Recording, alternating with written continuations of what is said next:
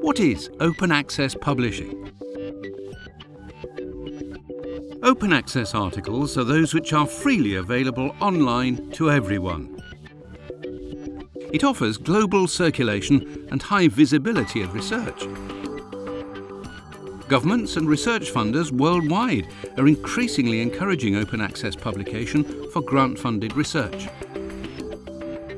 Open access can be achieved using the gold or green routes. The gold route allows immediate open access to the final published paper or version of record. It's often achieved by payment of an article publishing charge to the publisher, provided by the author, their employer or their funder, and allows them to retain copyright.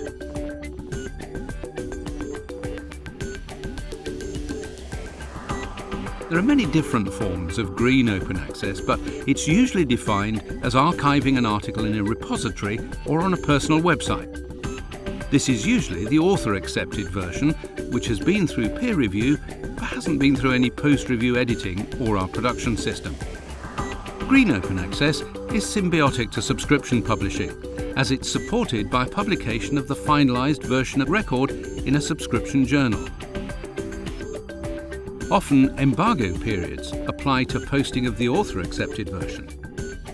Over 90% of Taylor & Francis Group journals offer authors the choice of both gold and green options, which comply with the open access policies of major funders.